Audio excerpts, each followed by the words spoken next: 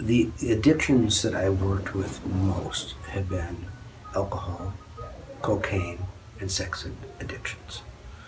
Um, with alcohol, I've been lucky. I've had Alcoholics Anonymous as my co-therapist, and I have insisted right away that they get involved in Alcoholics Anonymous because I can't do the psychotherapy alone.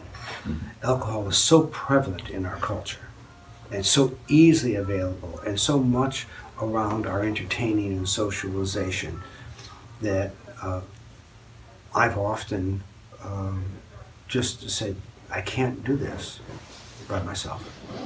You've got to get involved. Mm-hmm. In fact, on December 10th, I will get a phone call from a guy who now in about his 35th year of being sober.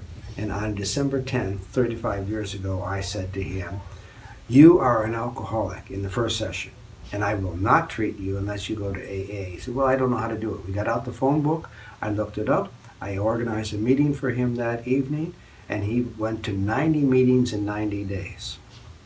And he is now a key speaker, and he goes around the United States speaking at AA meetings. He's a very inspirational speaker about his own life.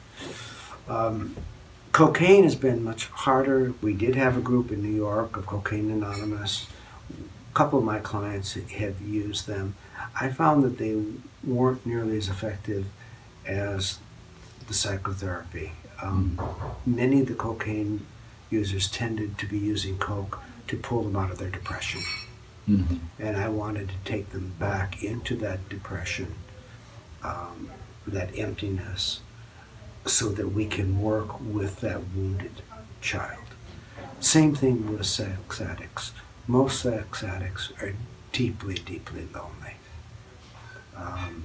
And we're dealing with that sense of, I'm nothing, I'm empty.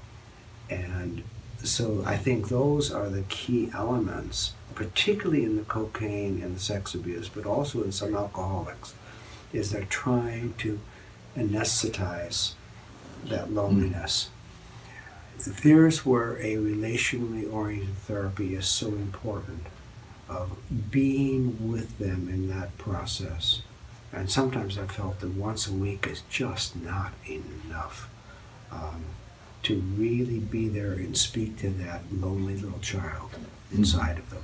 So that's what I see as the common element.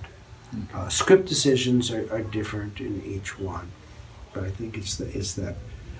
See, the script is that unspoken physiological core of something's empty inside. Mm-hmm.